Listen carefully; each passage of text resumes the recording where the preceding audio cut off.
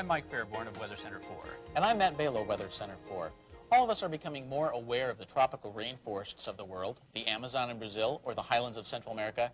It's important to remember that the great forest that surrounds the Great Lakes here in North America has been cut and burned too.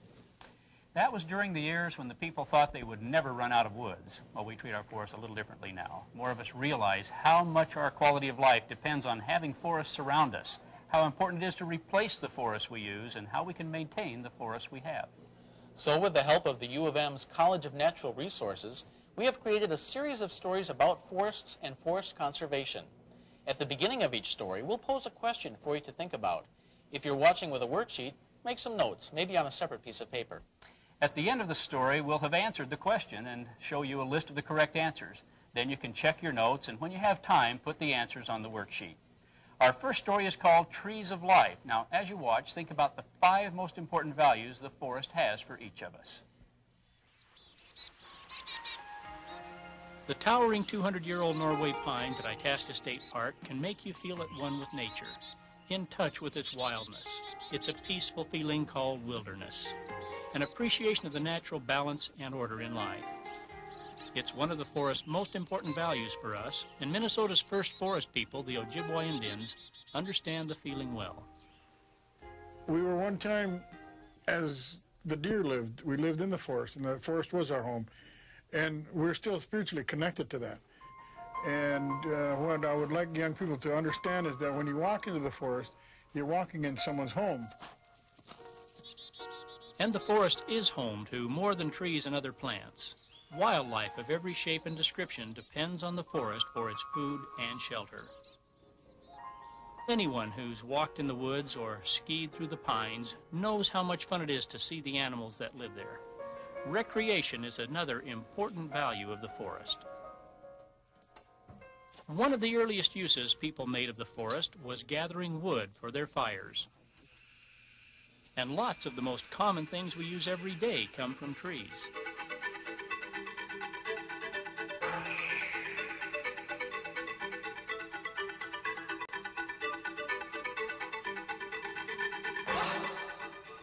Forests also help conserve water. When it snows or rains on trees, their leaves catch the water and slow it down. Forest soils are spongy, full of dead leaves and branches that absorb and hold the water. As our demands on the forests increase, for either wood or wilderness, we must remember how much the quality of life on our planet depends on its forests. Know that when you take a tree, to give thanks that the tree died so you made a house or you made paper, and that if you take a life of an animal, same thing. We're all endowed with that same spirit. We need to respect that. And the forests are the home for all of us. In fact, according to one of the folk traditions of the forests of Northern Europe, the entire universe exists within the roots and branches of a giant ash tree. In Minnesota, more than 1/3 of our land is covered with forests. In Wisconsin, it's a little more, 40%. So what are the 5 most important multiple values or uses of the forest? They are wood, water, wildlife, recreation, and wilderness. Trees are the largest members of the plant family, but how do they grow so big, and how do they change the soil at their roots into leaves and fruit? In our next story, Sun Sugar, we'll learn about the 4 things a plant needs to make the sugar it uses to grow, and in the bargain makes oxygen, which animals breathe. It's a remarkable process called photosynthesis.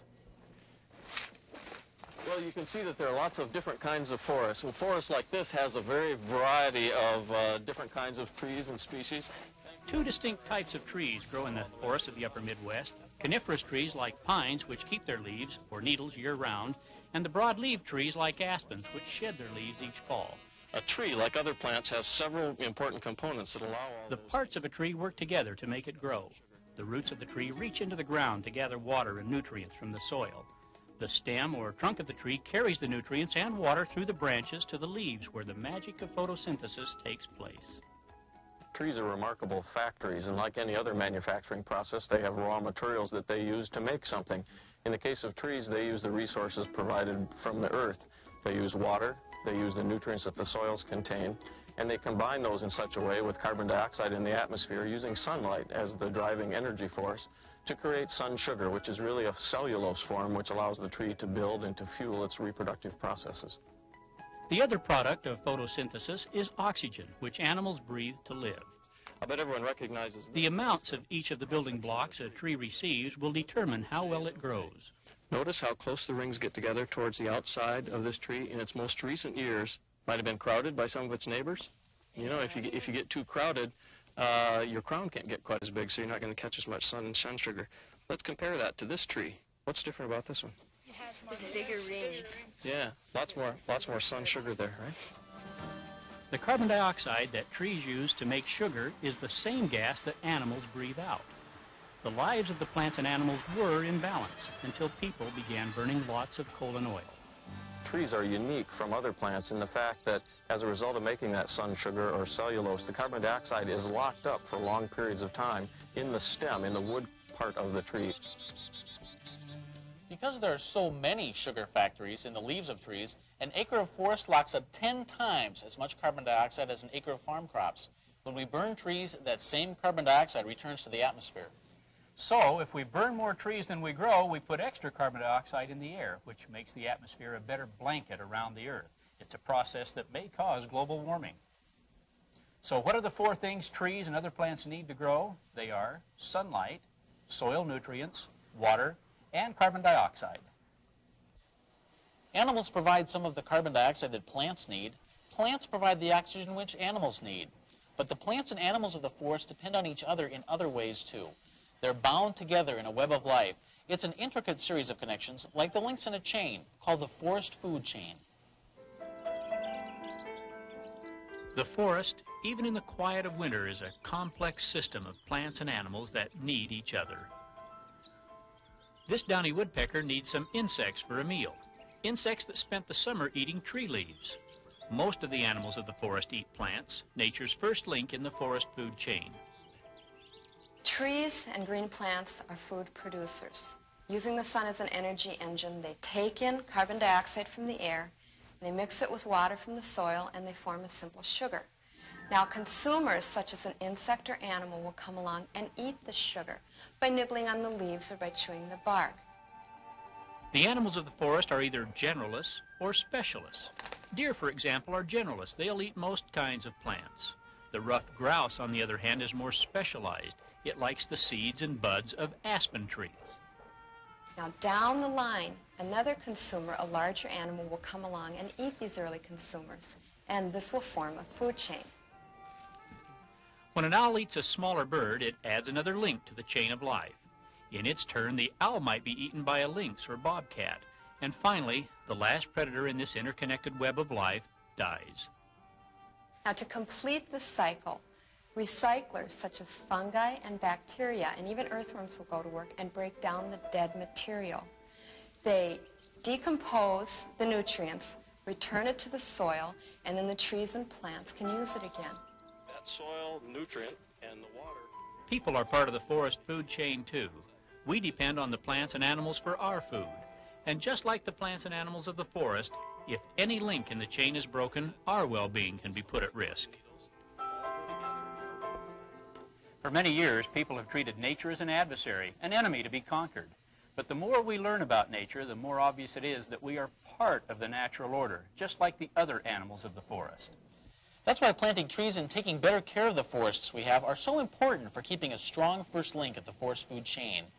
What are the main links in that chain? The producers, consumers, and recyclers of the forest? They are plants, the producers, animals, the consumers, and the recyclers, fungi, and bacteria. In our next story, we're going to learn about the 4 most important forces that change the chain of life in the forest. Fire is the oldest and the most dramatic force. Lightning causes lots of forest fires, and so do people, by accident or on purpose. In fact, until the 1950s, people were still using fire to clear forest land in northern Minnesota and Wisconsin to make way for farms. Fire and the way we manage the control of fire is still changing our forests. Wildfires burned through millions of acres of forests in the dry summer of 1988. When it was over, the charred tree trunks in Yellowstone Park told of the fire's fury. There's a fire scar. But forests can withstand the changes caused by fire. At the base of these Norway pines in Itasca State Park, you can still see the scars of fires from 250 years ago. Plants return to the forest floor soon after a fire. It's part of a natural process called succession, and trees that like lots of sun grow back first. The jack pine and the aspen tend to come in after a fire. They're pioneer species. They're adapted to the conditions that the fire creates. Weather and climate changes can affect the forest too. Strong winds can knock over the biggest trees, making room for new ones. 40 years ago, you could scarcely find a young pine tree in the park. Pests, like diseases, weren't killing the pines. Too many deer were. So in 1937, a fence was built around a part of the forest at Itasca to keep deer out.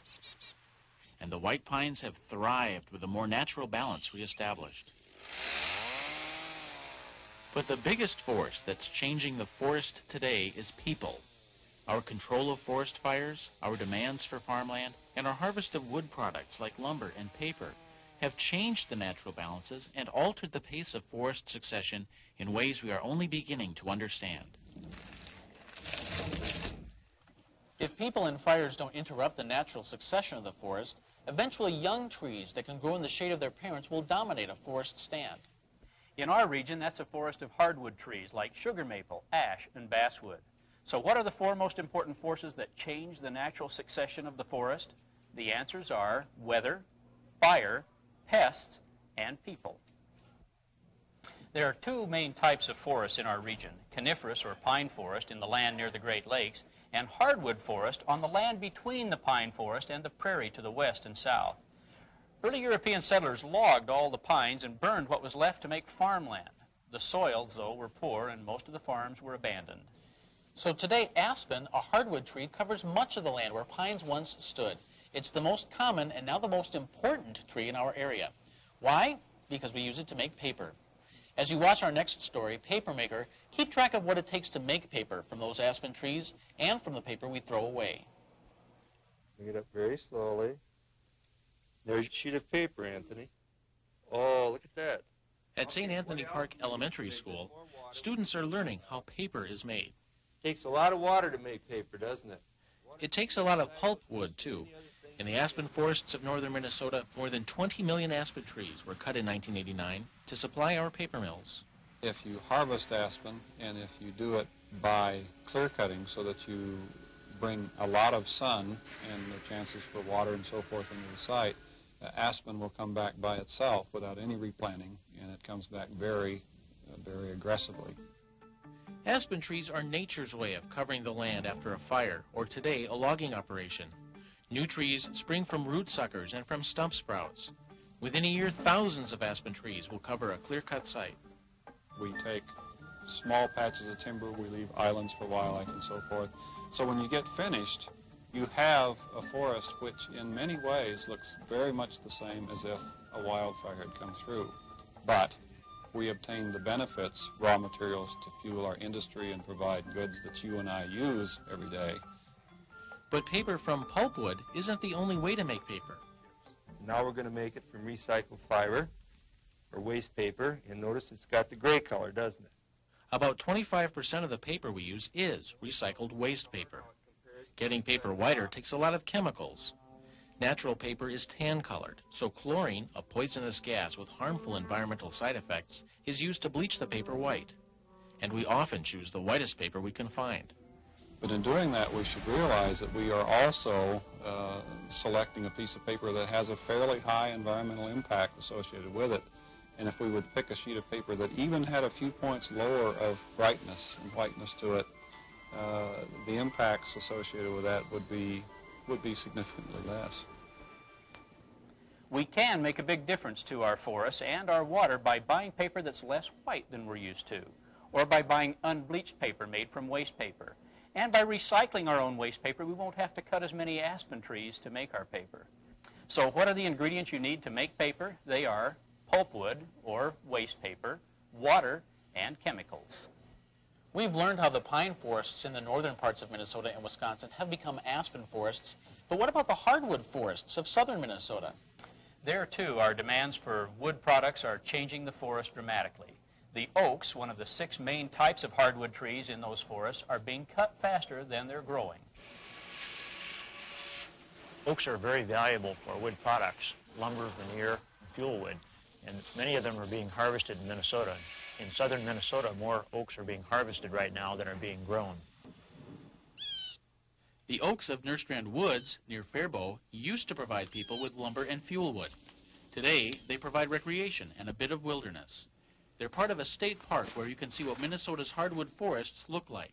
This giant red oak must be 34 inches in diameter. It's one of the biggest I've seen in Minnesota. All of Nerstrand once looked like this. It had huge red oaks, sugar maple, basswood, ash, just huge big trees. And these were harvested mainly for wood products and fuel wood by the early settlers.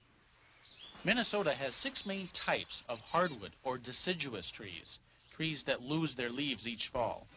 Elm trees line the boulevards of many of our cities. Aspen trees, which are used to make paper, grow throughout the state. Maple trees, with their pointed leaves, have seeds with whirlybird wings. Ash trees, which are named for their ashy gray bark, make good baseball bats. Basswood trees have dark green, heart-shaped leaves, and 2 varieties of oak are common here, white oak with rounded leaves and red oak with pointed leaves. At Toohey Furniture Company near Rochester, oaks from Minnesota's forests are made into high-quality office furniture. The Toohey family has been building furniture and planting trees for 3 generations. They want to be sure they can keep building furniture with our native hardwoods. The forest is always changing.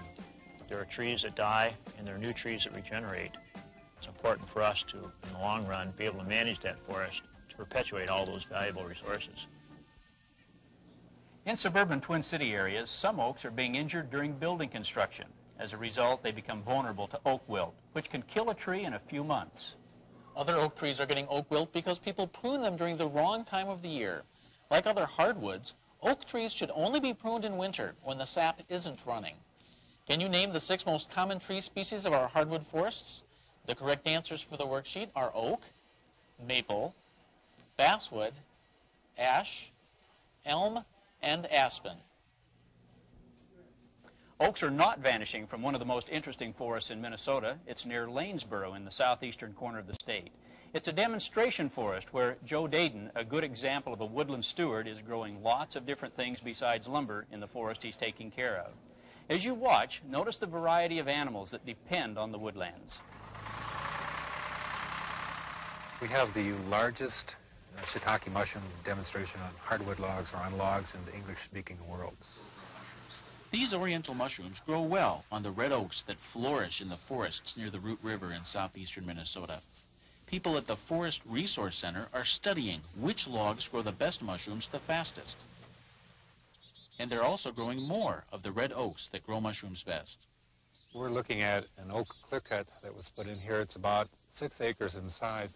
Oaks are a pioneer species. They need bright sunlight to regenerate. So we're looking at and getting in, opening up, we're leaving snags for wildlife, we're piling slash for wildlife, we're doing anything that we can to be a multiple use sort of concept, beneficial for wildlife, beneficial for man. When we think of forest wildlife, bats don't usually come to mind, but they too are part of the forest community. Would you rather have mosquitoes or bats? They're a natural element. They eat the mosquitoes in large numbers. They're beneficial for pollination, and we look at them as being a very favorable creature. Another misunderstood animal is the timber rattlesnake. It too lives in the hardwood forests.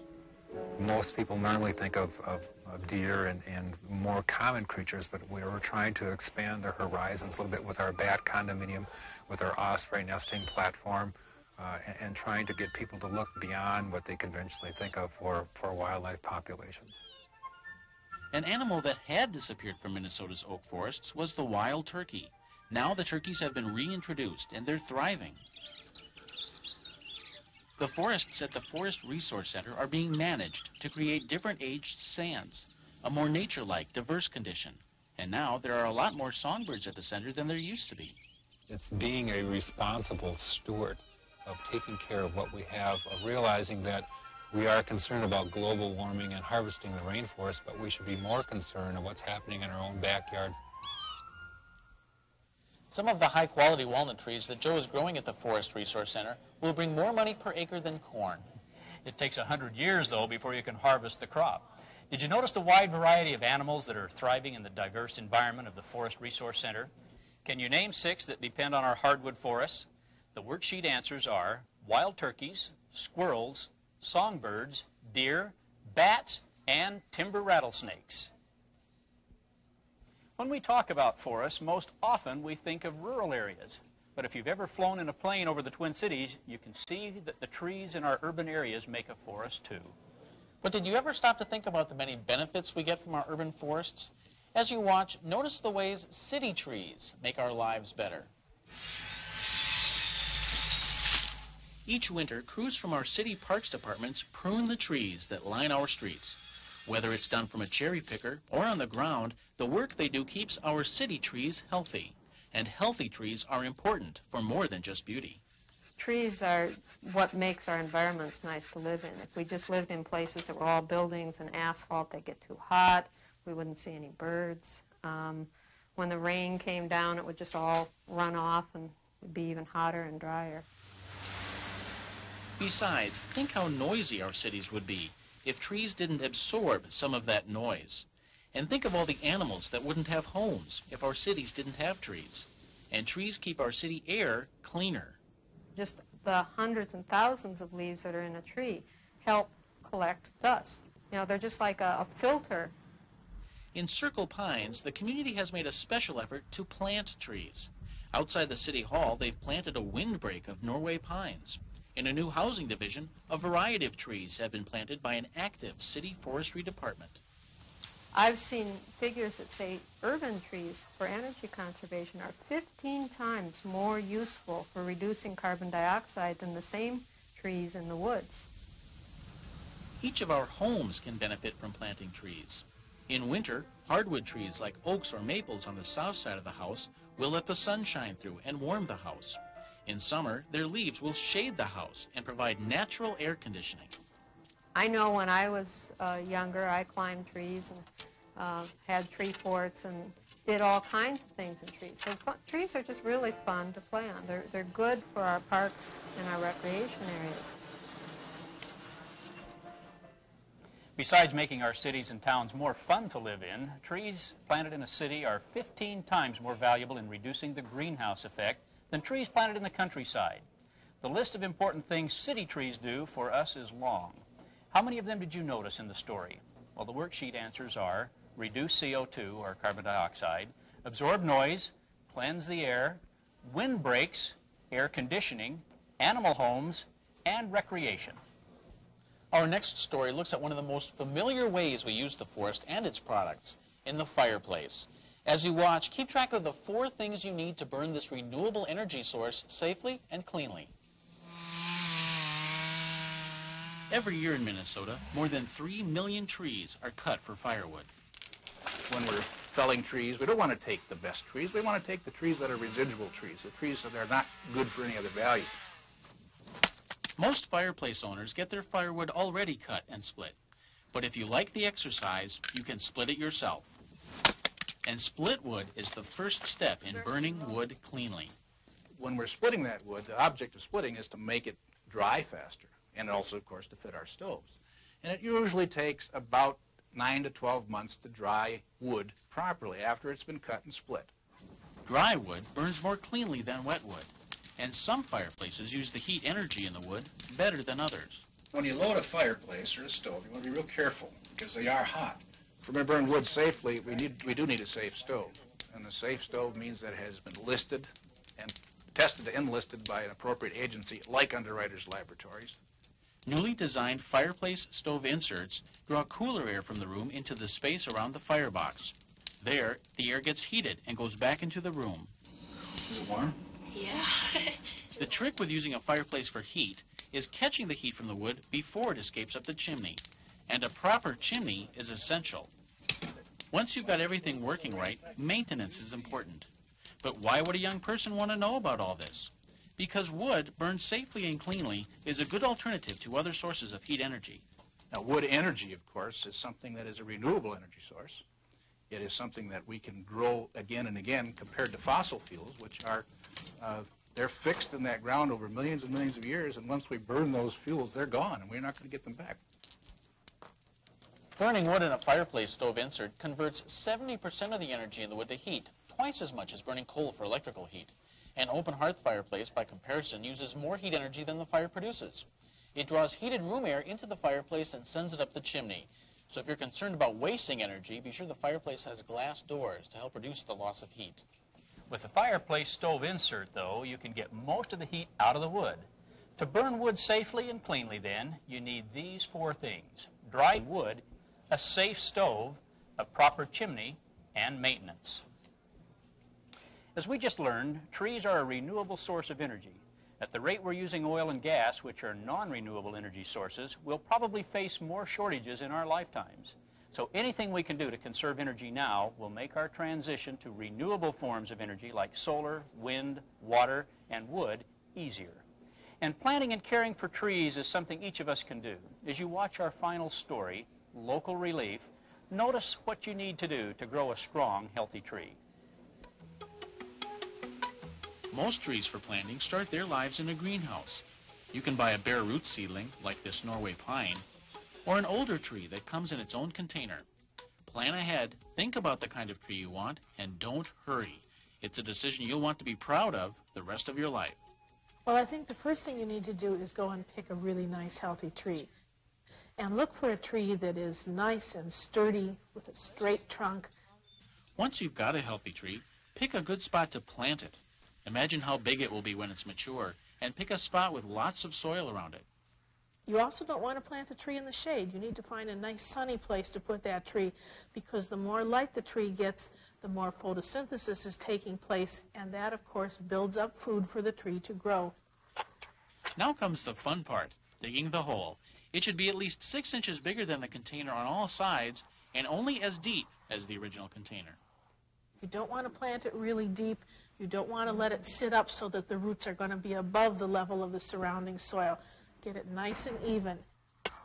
Then loosen the sides of the hole so the roots can grow, and fill the hole, firming the soil as you go. Finally, build a moat to help hold water. We got to get some wood chips. Once you're through planting it, you probably should do some mulching. I like to use wood chips because they're a nice, organic, natural-looking material. Mulch will keep the tree's roots cooler and retain moisture. Watering, of course, is important. Trees have to be watered regularly, but you don't want to water them every day. In normal weather, once a week is average. Dig up a little soil to see if it's dry. Then give the roots a good soaking, but don't overwater or underwater. Finally, protect the tree from damage. Winter's freeze and thaw can be prevented with a tree wrap. Your tree, with a little care, will give you years of pleasure. According to Ojibwa tradition, when you take a tree from the forest, you must plant 2 trees to take its place so that the forest is replenished. Trees take a long time to grow, so to get the benefits we need, we better start planting them now. If you have more questions about planting trees, contact the Extension Office in your county. The people there and at the College of Natural Resources at the university helped us with the questions we had for this series. Thanks to all of them. Can you name the steps in planting and caring for a tree? The answers for the worksheet are plant, mulch, water regularly, and protect. And if we all plant trees this spring, we'll be sure to have forests forever. I'm Mike Fairborn. And I'm Matt Balow from Weather Center 4.